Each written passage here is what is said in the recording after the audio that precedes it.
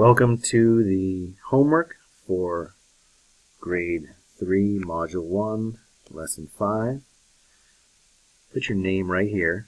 Don't forget it. And I try to keep my videos short, so if I'm rushing it, please pause the video or go back over the parts you want to see again. And, of course, feel free to skip ahead as well, if that's what you need to do.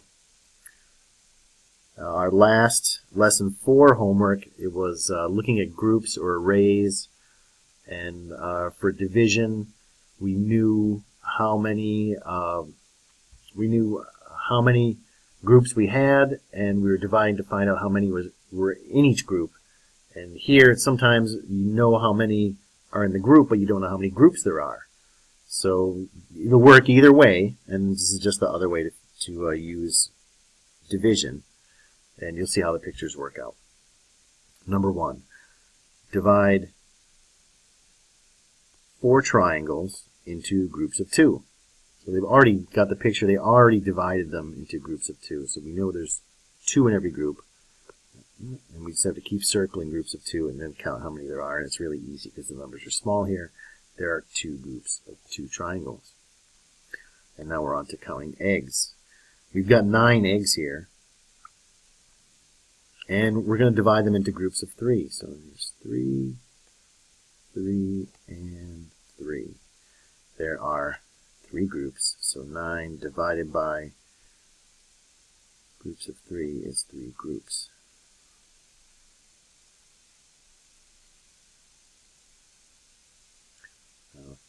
Numbers 3 and 4. Now we're counting buckets.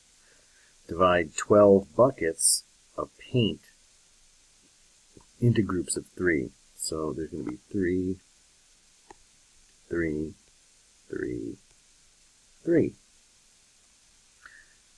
12 buckets of paint divided by 3 in each group is 3 groups. Now we're grouping, number 4, we're grouping squares to show 15 divided by 5 equals, we're going to find out. Where the unknown is what we don't know, that's this that we're trying to figure out, represents the number of groups. So we know that there's 5 in each group, and we could circle them. 1, 2, 3, 4, 5, there's 5. 5 in that group, 5 in this group, and 5 in that group. How many groups are there? There's 3, so we can just put a 3 right there.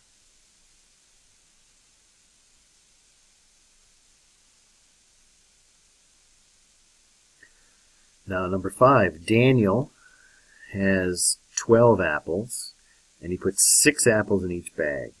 Circle the apples, got to do it, to find the number of bags that Daniel makes. We're going to circle groups of 6. 1, 2, 3, 4, 5, 6. There's a bag. And then we can see here, this is another, that's going to be another 6. So there's, right here we have, we've circled the apples. Write a division sentence, so A.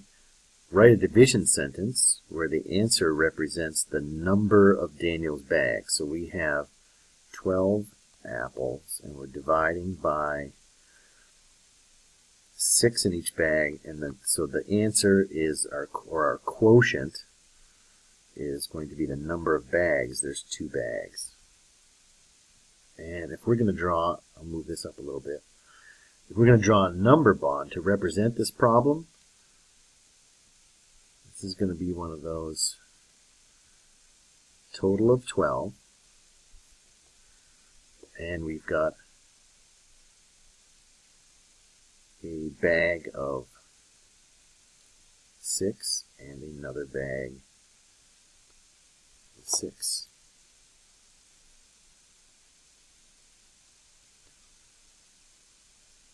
Now our last one.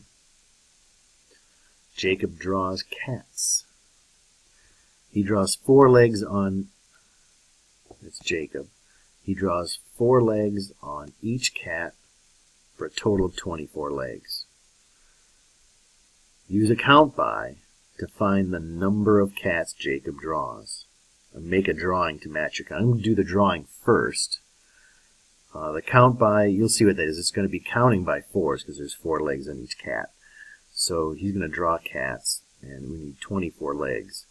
So you might already know how many cats you need, but I'm just going to draw cats. I'm going to draw a body of a cat. 1, 2, 3, 4. There's a 4. These are all going to have 4. So that's 4, 5, 6, 7, 8 legs.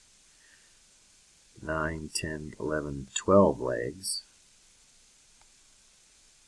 13, 14, 15, 16 legs. 17, 18, 19, 20 legs, and we need one more cat. 21, 22, 23, 24 legs. So they, okay, each one of these are all 4s, right? And now the count by is going to be, we start off with 4, and then 4 more is going to be 8, and then 4 more again is 12. And if we add 4 to that 12, we're going to get 16. And we add 4 more to that, we get 20. And then we add 4 more again, and now we have 24 legs. There's our count by.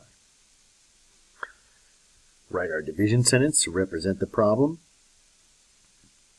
We have 24 legs divided by 4 legs on each cat. And that's going to equal how many cats? That's 1, 2, 3, 4, 5, 6 cats. And that's our quotient.